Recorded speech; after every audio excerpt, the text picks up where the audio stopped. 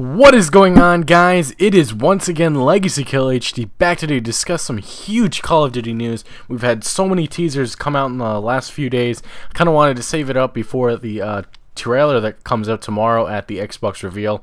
That was actually, I said last video, it was confirmed by Infinity Ward. There will be no demo, just a trailer. So it'll be very interesting to see what we get. It will probably be something to do with campaign. I don't think they'll be giving out any information on the next new operation because they're replacing Spec Ops.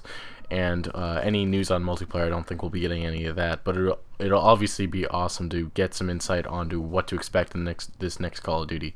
So, like I said, guys, teasers. If you go to CallOfDuty.com right now, they're teasing it up. It depends when you guys check. Obviously, if you check up after this date that I'm checking, it's the day before the reveal, which is the 20th. Right now, they have a bunch of teasers on the website. Like an Interstate 405, which is in California. We got some coordinates. Got these two coordinates, one going to Venezuela. I think it's Caracas, Venezuela. Sorry if I pronounced that wrong. And then there's also some other location that brings us to South America, actually the South Atlantic Ocean. Not sure which what that's all about. And there's another code, 183.84.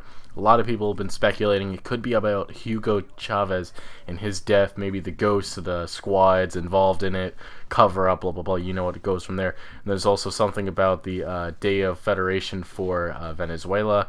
A lot of Venezuela in these teasers.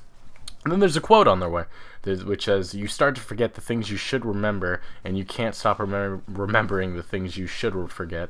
And then there's a dog on there. I think it's some type of dog, maybe showing that canines may have a huge impact in this Call of Duty. And then there's obviously this has been a little bit on a lot of posters and stuff.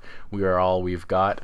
And then there's another little interesting thing speculating that a Academy Award winner, I'm not sure what his name is, and I'll just throw it up on the screen right now for you.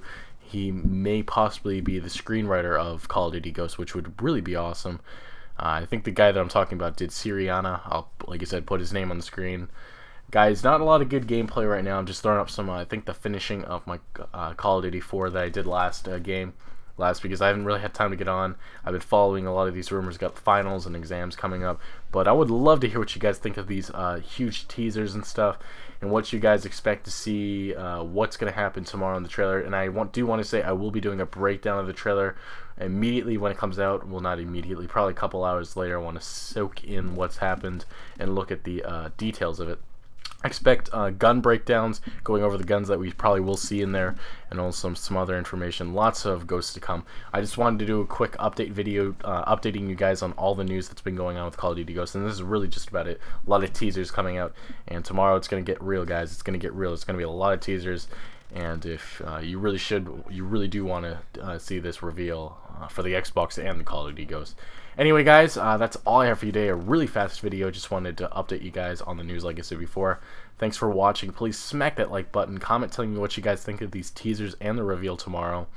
And also to, just show some support and subscribe and favorite. Once again, guys, Legacy Kill HD, and I'm out.